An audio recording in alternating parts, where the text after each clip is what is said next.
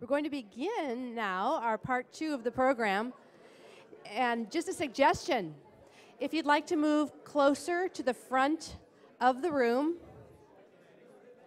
so that everybody can be closer to Cho. And this is going to be an interactive session, so we're hoping you have questions, many questions, about the scenarios themselves. And we might start by asking Cho to give a little more context to kick that off. Does that sound good, Cho? That sounds fine with me, yeah. Okay.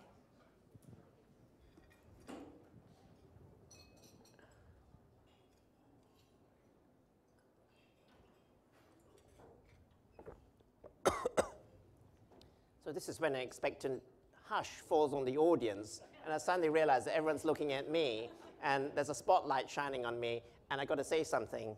Well, first let me just, this follow-up session is really because I know a number of you in the audience, maybe all of you, have been looking with great interest, reading the new scenarios that we came up with this year, Mountains and Oceans. And some of you have questions about these scenarios. And may I just begin by giving you a bit of context around them. I'm not going to do a formal presentation. I do that in other forum, but what I'd like to do is just say briefly why we came up, what led us to develop a new set of scenarios at this point in time. Now, the background was actually not 2013 when we came up with these scenarios, but 2008, when we developed a set of long-term energy scenarios going out to 2050.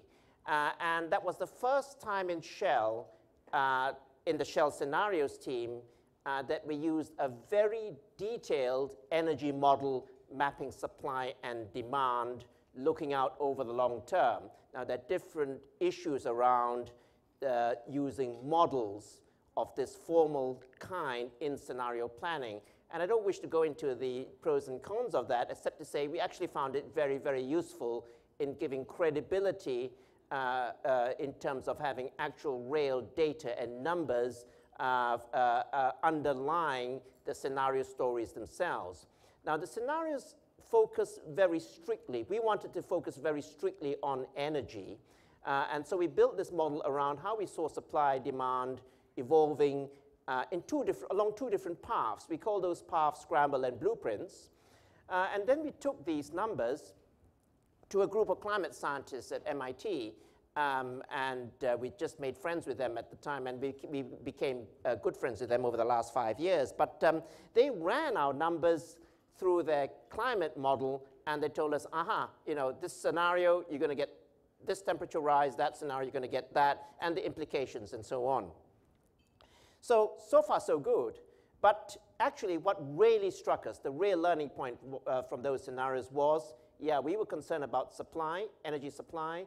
We were concerned about energy demand. But the third thing, the climate consequences, was what came to dominate the scenario stories. And from that, we had one inescapable conclusion, that we face a critical transition in energy terms, and this is inevitable. This will happen whether you like it or not.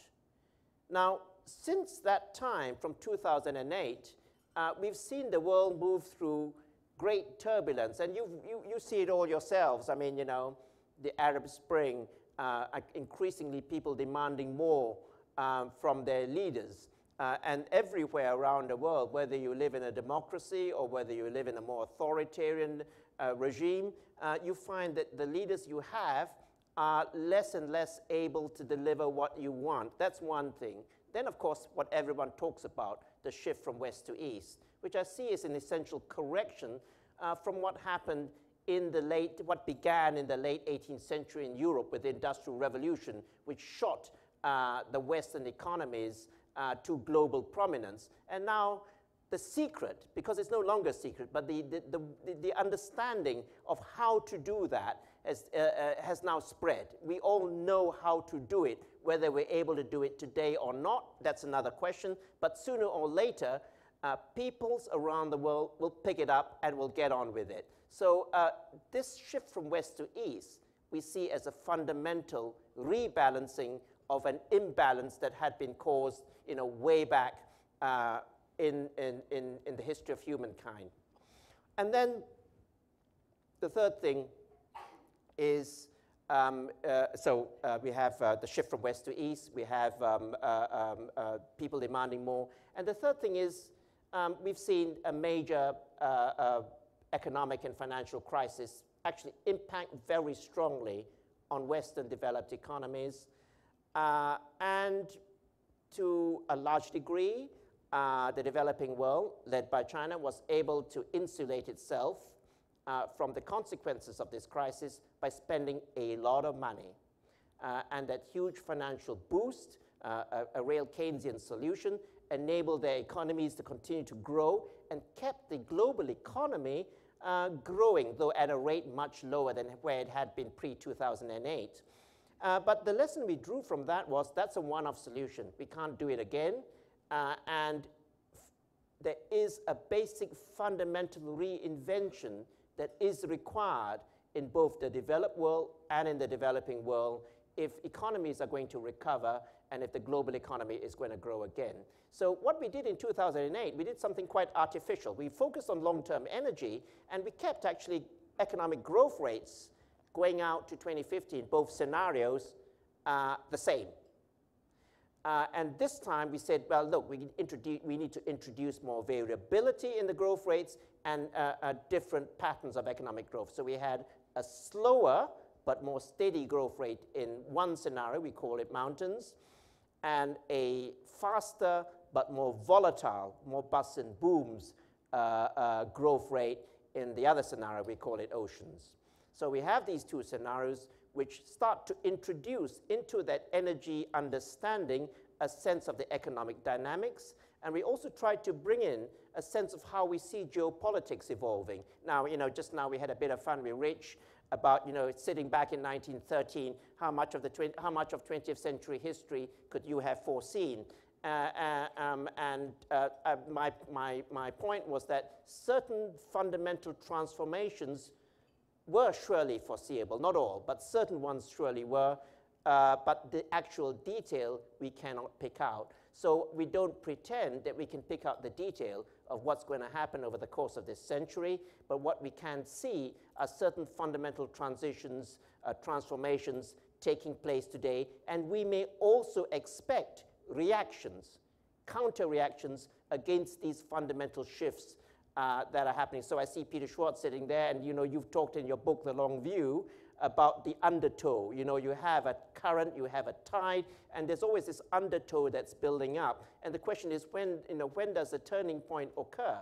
So taking a very broad view of how humankind will move over the course of this century, we suggest in one scenario, that's really our second scenario, oceans, we'll see much more active, effervescent, open globalization happening, but it'll be a globalization fed from many different sources, creating great multiple changes in the world around us, in which successful exemplars will be readily copied. It's a fast-moving world. And in the other scenario, we see a reaction. In a way, the established elites trying to keep control of the process, and people thinking, well, actually, a bit of stability, a bit of predictability in my life might not be a bad thing after all. And we see that lower, more moderate growth rate coming in, and more of an emphasis on long-term planning, more of a role for the state in industrial and economic policy. So taking these understandings and translating them into energy terms, in that first scenario, we call it mountains. We have the big energy projects that require major investments up front actually coming to fruition. So if we think about gas, we call this king gas replaces king coal. That's the story that we have here in mountains. It's a gas story, but gas emerging as the backbone fuel for renewables, because we believe that you need that backup fuel if intermittent energy sources are going to play an increasing role within the global energy system, but they need that backup. Also, we therefore argue if this is going to be a world of continued extensive use of fossil fuels, such as gas, we will need technologies like carbon capture and sequestration, which require a lot of upfront investment to kick in as well, and for governments to start pushing that very early on. So it's also a CCS. Mountains is also a carbon capture and sequestration story. So that's the story in mountains as far as energy is concerned. We call it a clean story because we still burn fossil fuels, but we capture as much of the CO2 as possible from that's being emitted through technologies like carbon capture and sequestration. Now the thing is, let's be clear, I'm talking in relative terms. So it's not that renewables doesn't take off. Renewables does.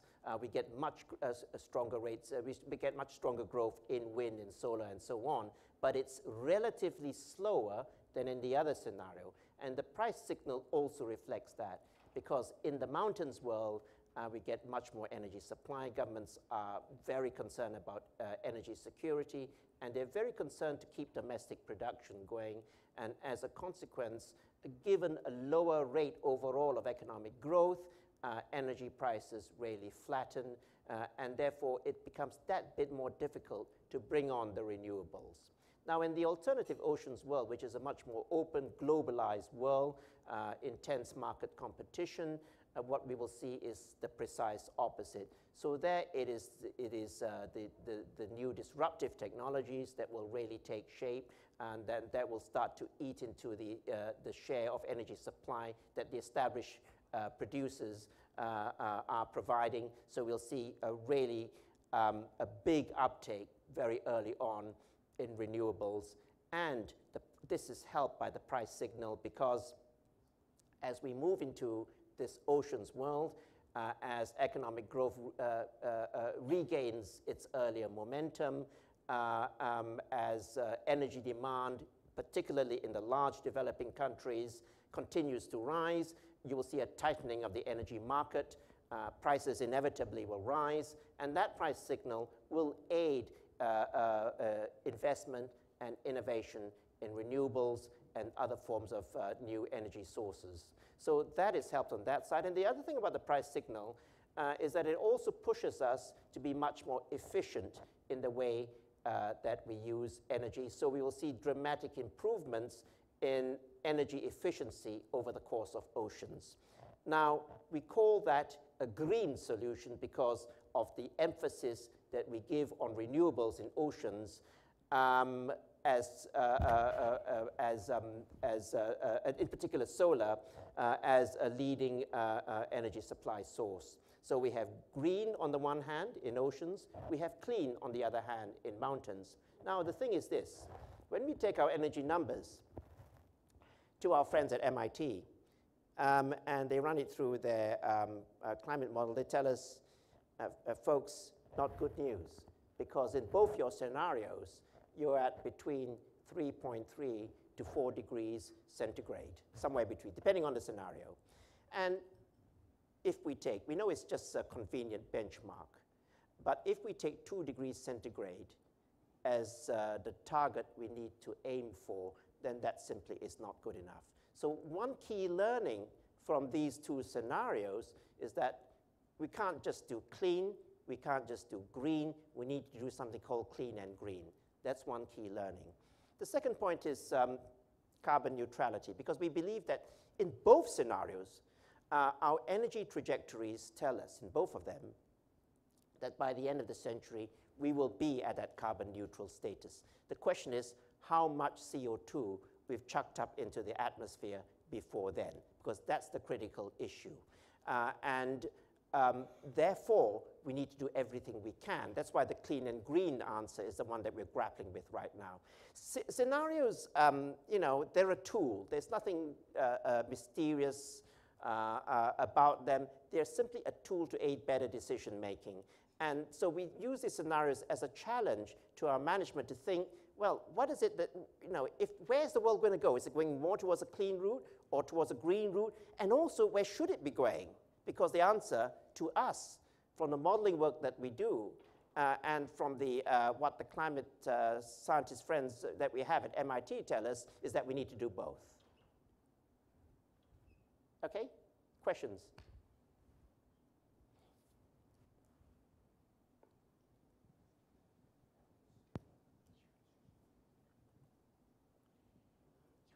Hi, Martin Kornwinder. I just have a real quick question. How do you view fracking, horizontal drilling, as a game changer for the United States versus the rest of the world? My understanding is I was thinking there was like 15,000 unconventional wells in the United States. The closest country to us was Canada at less than 200. I know China's got a lot of those places where they can go, but the terrain is also difficult. So are we technologically so far advanced? Are we also sitting on a big pool of natural gas in complement to what your strategy is going to be here in the future? Is it really that much of a game changer? You know, I think on company strategy, you should field that question to Marvin, who unfortunately has just left the room. But on the question about shale gas in the US and elsewhere, that's a very, very interesting question. We are not certain ourselves whether what we see in the US today can be replicated elsewhere.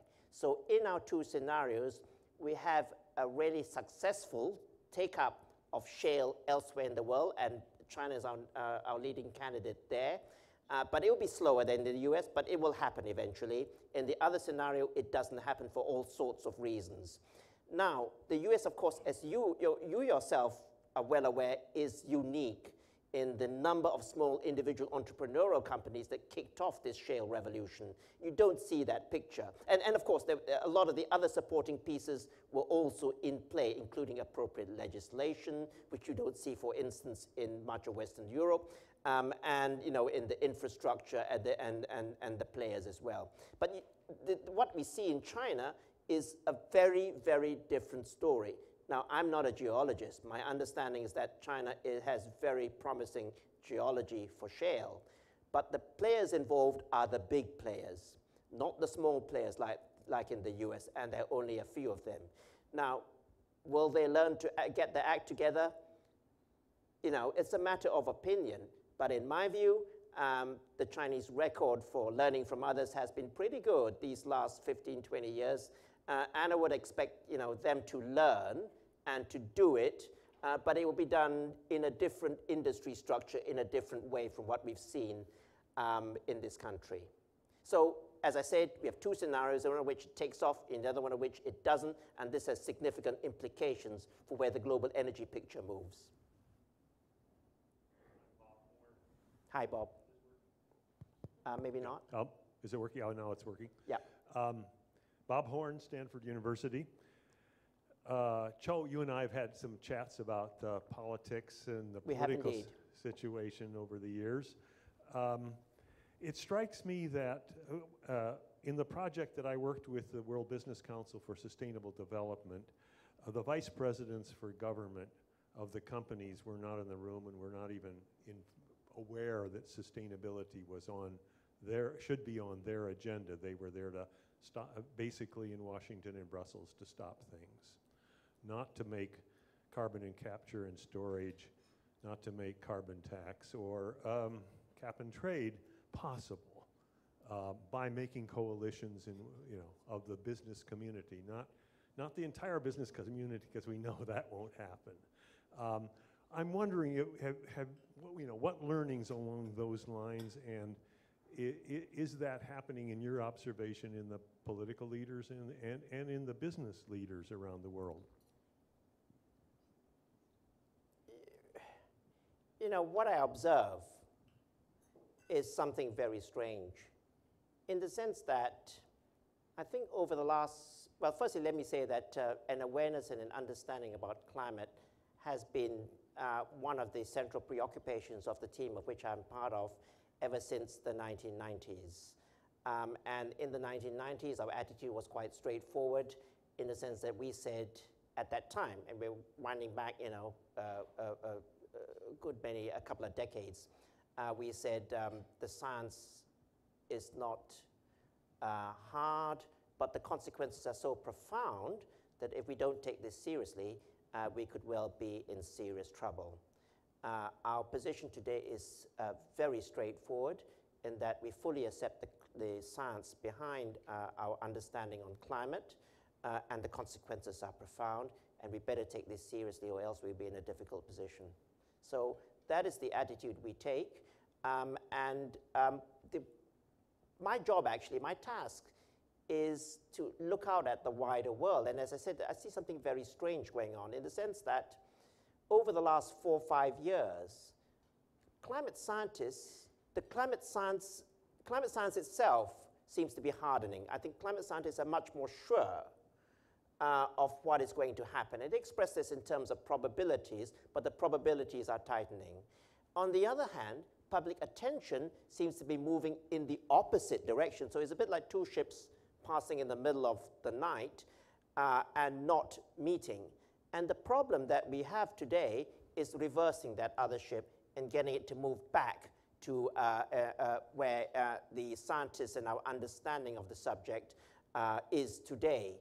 And one thing that I do believe as a political scientist is that political leaders, by and large, are only able to act. And this applies as much to autocracies as well as to democracies, because even in autocracies, you can act against your people, but that's very short term.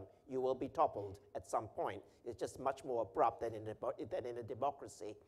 But the point is, political leaders are only able to act when there is a sense amongst their peoples of a need for action. So when we look at action on climate change and we call on our political leaders to act, which is the point of your question, I think we also need to ask what will cause that turnaround, that shift in public opinion. That's a critical dilemma. That's the issue we face today.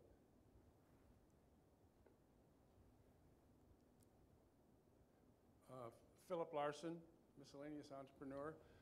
I was involved in nuclear waste reprocessing a little bit when, Carter prohibited reprocessing, and nuclear lost some of its efficiency, but it's still the least polluting form of energy we have. Do you see any of that coming back as a popular source? Nuclear plays a big role in our mountain scenario. I put a lot of emphasis in mountains on gas, but basically big, large-scale projects of which nuclear, the nuclear industry is part of that game. This will have a prominent role to play. So my personal view is we need every game in town. There is no one silver bullet that will resolve the issues around energy long term, and nuclear has a significant and important role to play in that mix. And it's reflected in our scenarios. This is David Rumler. I'm at Stanford and also Clean Tech Strategy Group.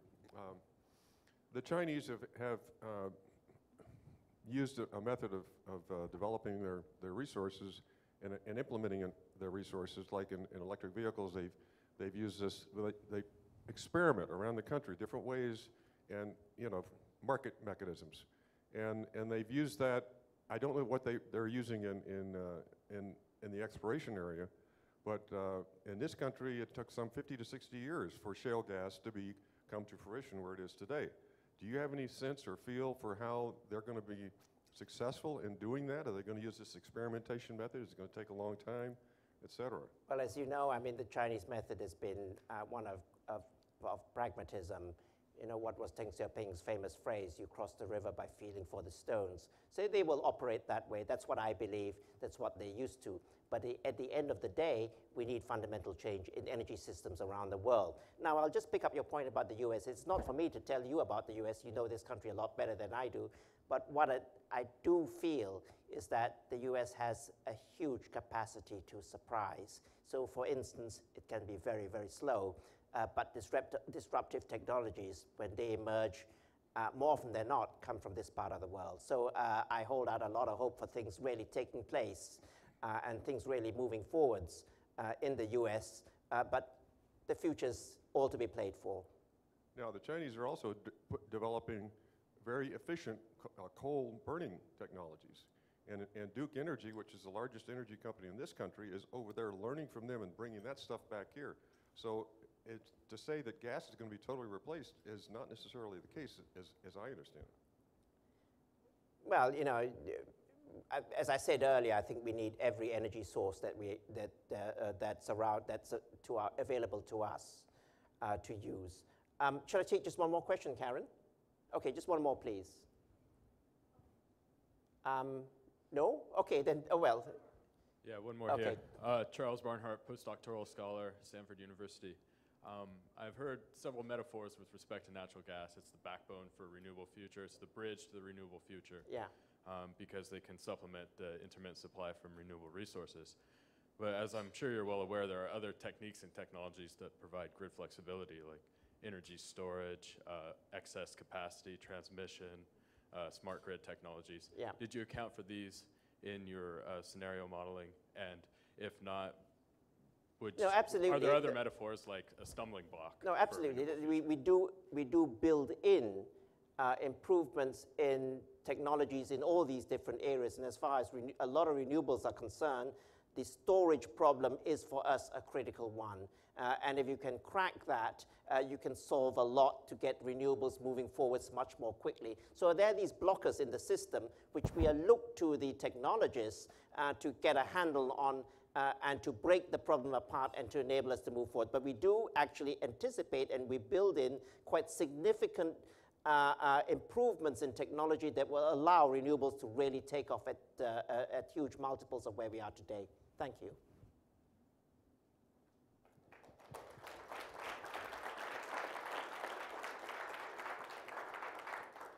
Thank you very much, Cho. Thanks to our audience. Thank you to Shell for making this possible, and hope to see you very soon. Have a great day. Oh, one more thing. If you did not pick up your copy of the new Lens scenario book, simply write the word yes on the back of your business card and drop it off at the registration table, and they will ensure that you do receive a copy of the new Lens scenarios. Have a great day. Thank you.